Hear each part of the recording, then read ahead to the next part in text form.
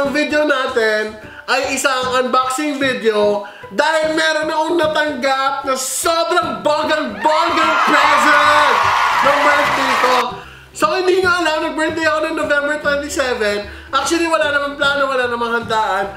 But then, yung mga kaibigan ko, sinurprise ako. So, wala na akong choice, hindi maganda.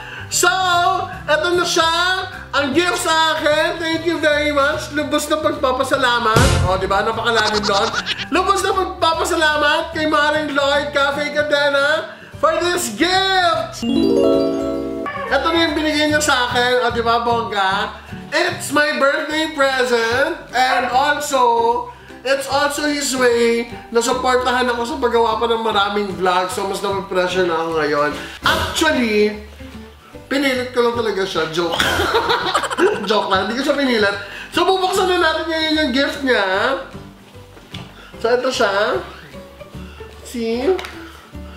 It's a new camera. Yay! Bagong camera. So, ang model nito ay Sony A5100. So, buksan na natin.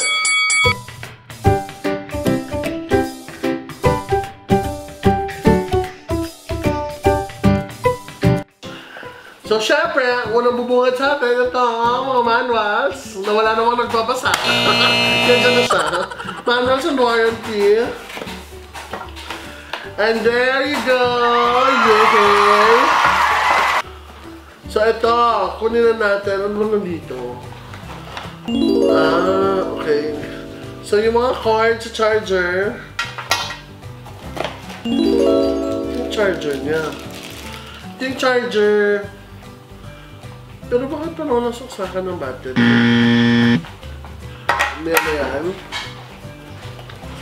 Camera strap! So, ayan. And now, the camera. Tignan natin kung maganda ba yung camera. Katakot mo bitawan mo. Kabago-bago. Mabinyagan.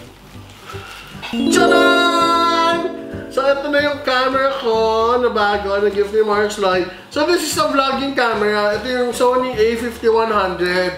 So, actually, ako din naman namili nito dahil naniniwala ako na maganda siya. Ayon sa mga reviews na nabasa ko. So, ang difference nito sa other vlogging cameras na available, kasi dapat kukunin ko yung G7X, Canon G7X Mark II. Kaso lang, yung lens niya hindi interchangeable, hindi siya napapalit-palitan. Ito, napapalit-palitan to. So, natatanggal yung lens nito. Tama ba? Masira ko to. Tama ba to? Ayan! So, close ulit natin. Kasi baka masira, hindi pa nagagamit. So, ako din naman namili nito kasi dahil sa mga features niya. Ang pinaka-importante yung feature kasi ng vlogging camera is syempre yun, dapat nakikita mo yung sarili mo. So, paano mangyayari yan? Ito, yung screen dapat na-flip at nahaharap sa'yo. Yung iba kasi Sony, yung higher versions na to, like yung gusto ko kasi talaga yung A6000. Kaso lang, ito, hindi siya na 180, hanggang dyan lang siya, yung sa A6. So, hindi pwede. So, bumili na lang ako ng A5100, yung much lower model, kasi ito, at least, naharap mo yung camera mo sa'yo, nakikita mo yung sarili mo every time you vlog, at kung ano man yung mga kinukuhanan mo. And kaya nito, yung full HD recording, so hanggang 1080p yung kaya niya. It's 24.3 megapixels, tapos sobrang bilis na ng kanyang ng autofocus. Kailangan yung autofocus kasi ang galaw-galaw mo dyan, mamaya, blur na blur ka na, wala nang kwenta yung video mo nakuha. So, dapat, importante din yung autofocus speed. So, may built-in flash siya. So, gamitin natin. Try natin. Ano? Bongga! So, pipicture natin. Ay, gumagana, gumagana. So, with flash. Oh, kaya niyo yan? Hindi kumana yung flash. Paano pinapagana yung flash nito? Binuksan ko naman ah.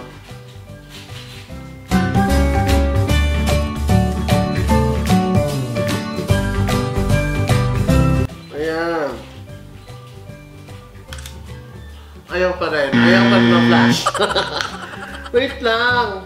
Bago lang kasi. So yung luma kong camera, actually yung ginagamit ko yung pang-record ng video na to is yung Canon 750D ko. Actually hindi naman siya luma, bagong model din naman siya kasi wala pa namang 1 year to sa akin. But then ang hirap niyang dalhin, pag aalis kami, tapos ito yung gagamitin pang vlog, napakalaki. Para akong tanga, naglalakad ako saan na harap sa akin yung SLR kung napakalaki. Ito, may flash na to. Oh! Diba? Siyempre, more than all these features na naka-built-in sa camera, importante din yung weight niya. Sobrang gaan ang camerang to at sobrang liit. Napaka-compact size niya talaga. So, ito na yung mga uso ngayon, mga mirrorless cameras. So, ito na yung kinuha ko. Sobrang gaan niya, oh. As in, sobrang gaan niya talaga. And look at the size. Kung gano'n lang siya okay. So, hindi siya ganun kahirap dalhin. Actually, hindi siya mahirap at all dalhin. Dahil, yun nga, sobrang gaan niya. So, ibalik na natin yung lens cap. Siyempre, hindi pwede naman na camera lang, di ba? May mga freebies yan. Kasi pag ako, bumili ako ng something, kailangan may freebies niya kung bibili pag wala akong freebies. Nakakanya pang pakayag. So, may freebie siya. May kamo siya ng free bag. So, buksan na din natin yung bag. Tingnan na din natin. Ganda ng bag. Ganda ng bag. So, ito yung bag. So, free siya. So, this is where you put your camera. Ay, bongga. So, mayroon siyang compartment na. Ready compartment na for the camera. So, kasha ba ito? Na-adjust naman siguro yung compartment mo. Ayan, kasha. So, there you go. Kasha siya.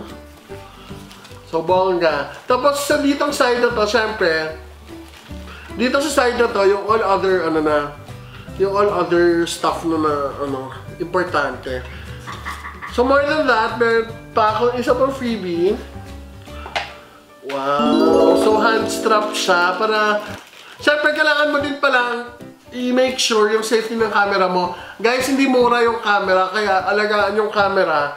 Make sure that it's always safe. So, may hand strap ka. So, that kapag ginanon-ganon mo siya at least, hindi siya yung may safety siya, may tagasalo siya na pag, just in case man, nabitawan mo siya for whatever reason, at least nakatali siya sa kamay mo.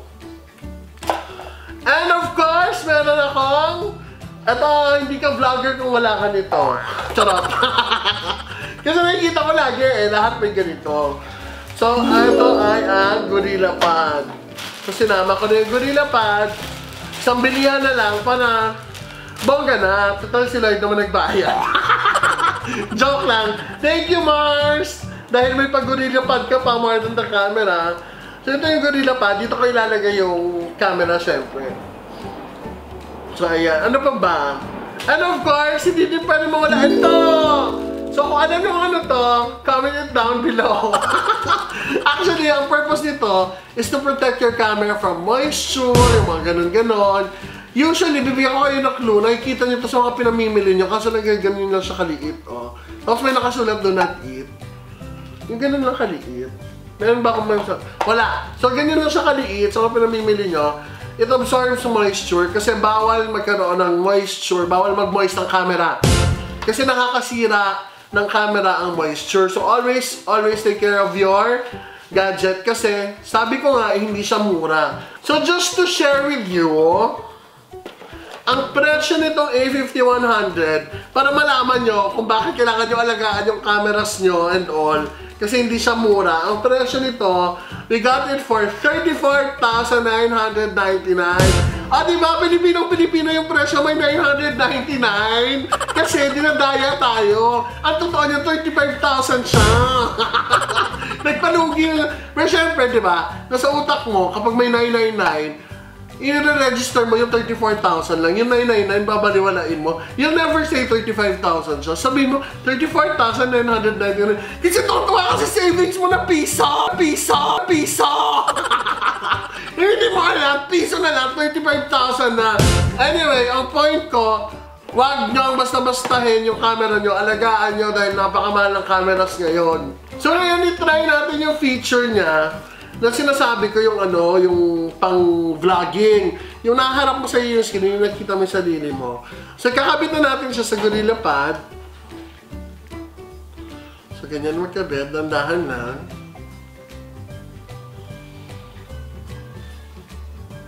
Yan, bongga na yan. Haruan natin.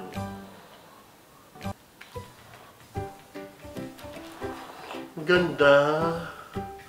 So, ayan. Pag nag-video ako, ganito na siya. Record natin. Guys! So, ayan. Nandun yung brother ko si Platon. This is the first video ever recorded sa camera na to na binili ni Lloyd for me as a gift. So, ayan, ayan. Just to show you. Hello! Hi, ayan! So, ayan. So, ganito. So, at least nakikita ko yung itsura ko. Nakikita ko yung shot ko kung blurry na ba ako or ano. Dun sa camera.